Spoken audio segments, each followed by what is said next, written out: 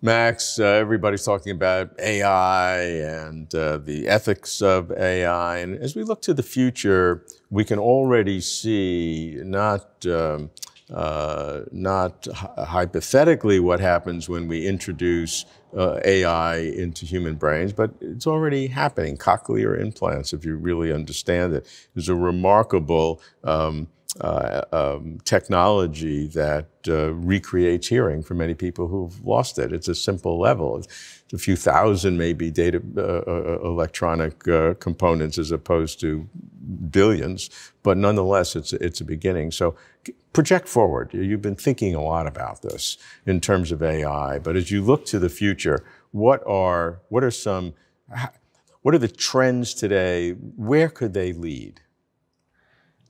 I think it's pretty clear that artificial intelligence and the quest for ever more intelligent, non-biological minds is going to ultimately become the best thing ever to happen to humanity, or the worst thing ever to happen to humanity. And that's why it's just so motivating to think about these questions now and think about what concretely we can do to make it good.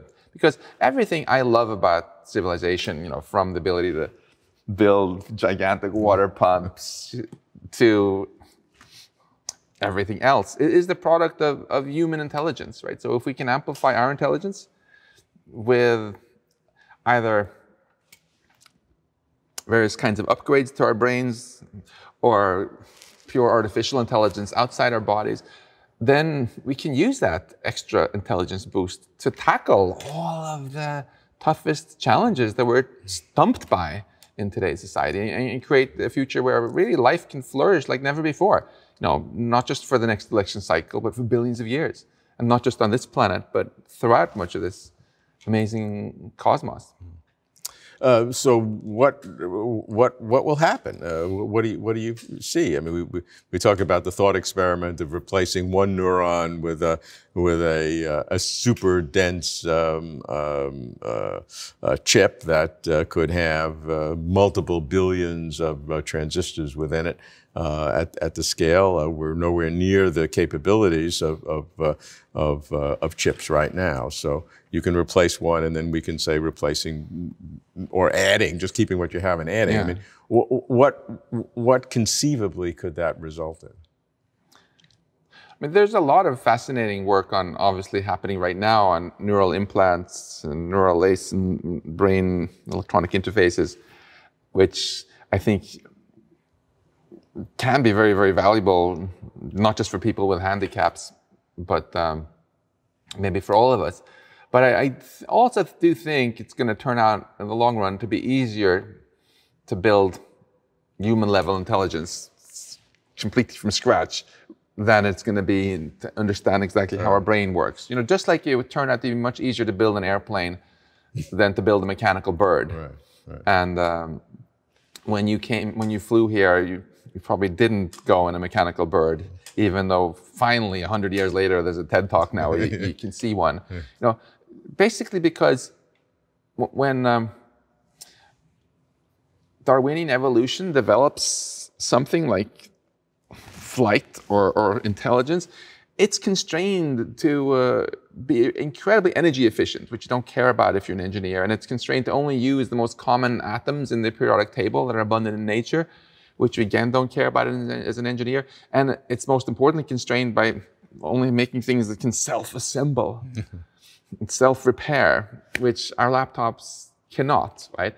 As an engineer, instead, you prefer simplicity, which evolution doesn't care about. So this poses this very tough moral question and existential question. If we can make machines that are very different from us, that can do everything cheaper and more intelligently than us, what do we want the role of humans to be in this world? And I think that's actually the most important question of our time, because we're racing towards that without talking about it much.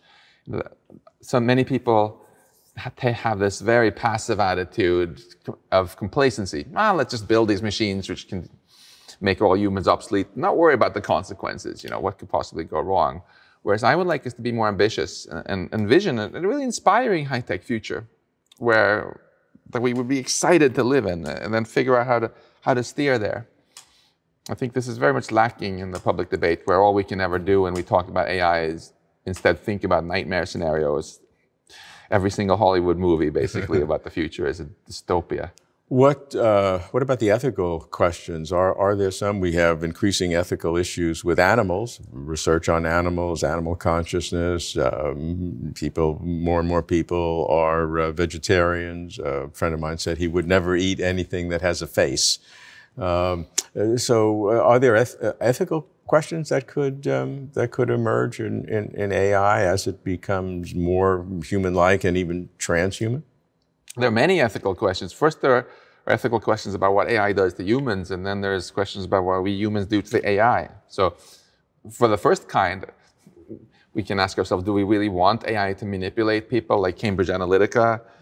Do we want AI to create ever larger income inequality because the people who do the work get replaced by machines? So now the money that went in salaries goes to the capital owners. Do we want to use AI to build lethal autonomous weapons that can be used to anonymously? So far, it's doing people. All of those things.